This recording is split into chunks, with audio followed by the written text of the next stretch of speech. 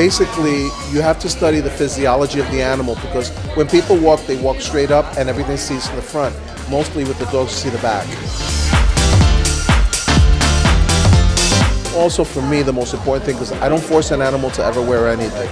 When I do put something on an animal, it's for comfort, for safety, flexibility, and for them to have safety that they can go to the bathroom and not ruin the garment.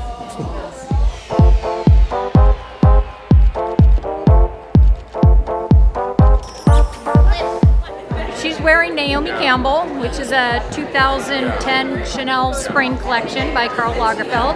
Liv is wearing the Salma Hayek Gucci dress. It has the long red train. She's been a fashion girl from the day we got her, so she's very used to wearing clothes and is very comfortable in it, and can never resist a hair bow either. So. And they love fashion. You can see they wear hats. It doesn't bother them. They wear glasses. They love it.